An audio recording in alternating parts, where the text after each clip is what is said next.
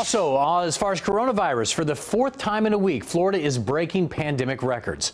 The CDC reporting 58,000 new cases for the state on Wednesday.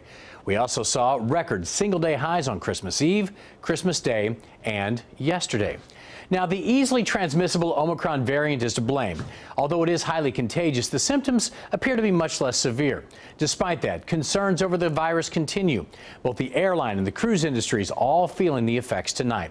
And right before the New Year's holiday, testing lines overloaded with people trying to see if they are infected. As Fox 35's Danielle Lama reports, the latest surge is not stopping those year-end celebrations, though. This spike in COVID cases happening right before New Year's Eve, but a lot of parties throughout Central Florida, like the one here at Wall Street, are scheduled to go on. Will Omicron keep people away from the big New Year's Eve parties? That's what Central Florida business owners are trying to figure out. I'm hopeful to see what happens for this in the new year. Officials say the iconic orange drop in downtown Orlando is not happening because of construction, but Church Street bars will be open.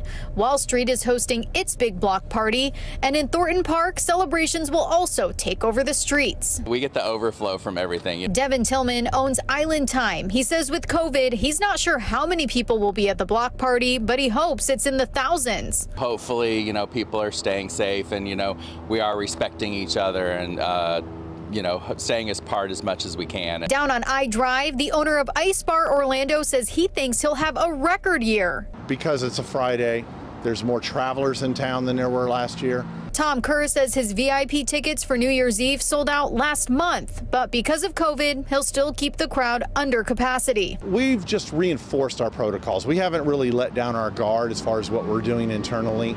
With plenty of parties going on across Central Florida, some say they still plan to stay home. They're skipping the big party by doing the big party in the house. Staying in, I don't want to catch corona.